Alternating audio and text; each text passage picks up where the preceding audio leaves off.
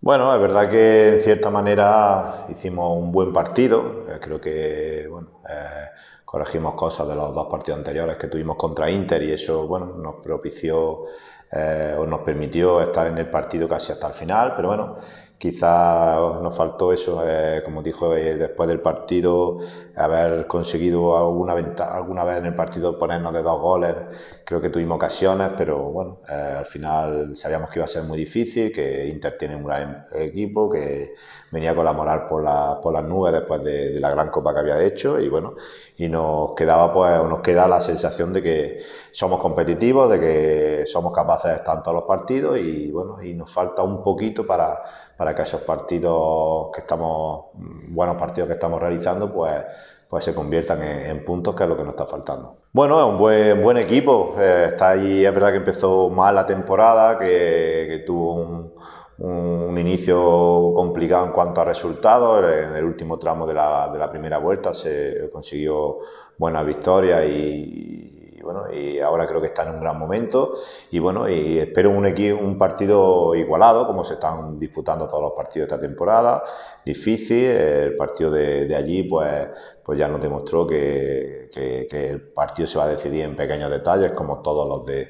esta liga, pero bueno, estamos en casa, sabemos que es un partido de 6 puntos, rival directo, sabemos que ellos tienen muchas cosas trabajadas igual que nosotros, las situaciones de portero en mitad del partido, bueno, buena circulación de balón. Creo que tenemos que estar tranquilos en ese sentido, saber que por fases del partido pues quizás no llevemos tanto el dominio del encuentro como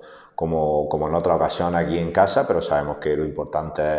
es que cuando recuperemos balón, saber lo que tenemos que hacer, aprovechar nuestra estrategia que últimamente no la estamos aprovechando. Bueno, situaciones que venimos perfilando o mejorando todas las semanas, que al final por una cosa o por otra pues no llegan a salir del todo, pero confiado en que antes o después tiene que salir todo lo que estamos trabajando y mañana un partido para eso,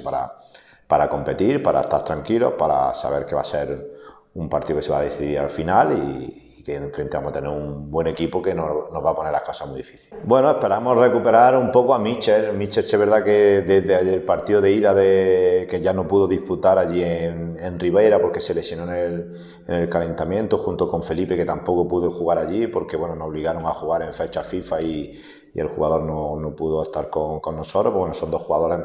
que para este partido tendremos más disponibles que en el partido de ida y bueno, que nos echarán una mano para eso, para tener un poquito más de rotación, un poquito más de frescura, porque también venimos de un partido intenso el jueves y bueno, y ellos han tenido toda la semana